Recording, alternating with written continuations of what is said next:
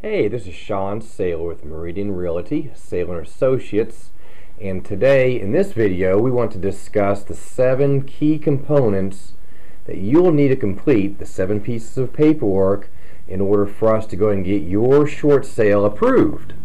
The first thing really is the authorization letter, and that letter is specific to your lender, and it's going to allow us to negotiate and speak on your behalf and give us the authority to talk with your lender. So the authorization letter is step number 1, paperwork piece number 1. Number 2, probably the most important, your hardship letter.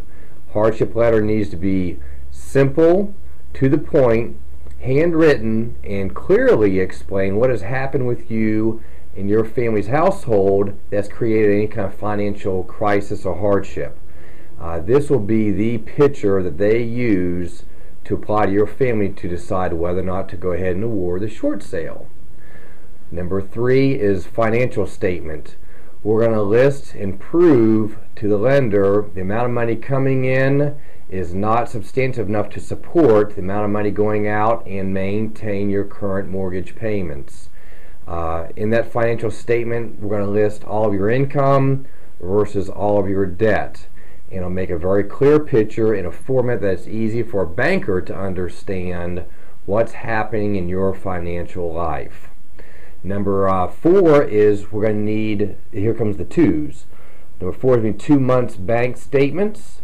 Number 5 is going to be 2 months pay stubs. We want to show them how much money do you have on hand and what is your income each month.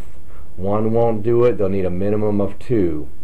Number 6 is going to be the last 2 years tax returns. This will be the final confirmation for your lender of your financial picture.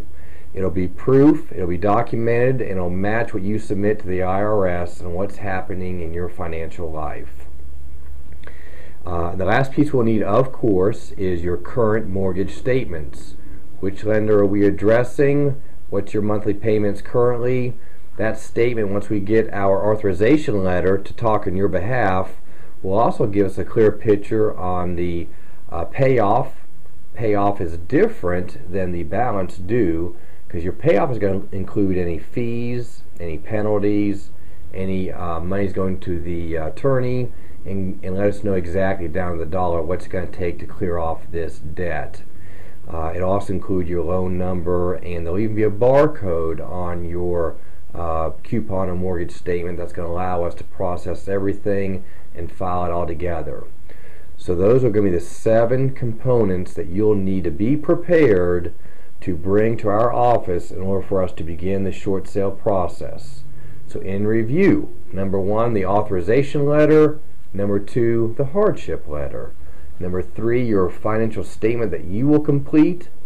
Number 4, 2 months bank statements. Number 5 will be 2 months of your employer's pay stubs. Number 6, 2 years tax returns. And number 7 will be your current mortgage statement. And maybe you have 2 lenders. Will require both of the lenders who are on the property, both of their statements. This is Shawn Saylor, Meridian Realty, Saylor Associates, 770-719-9150. Thanks.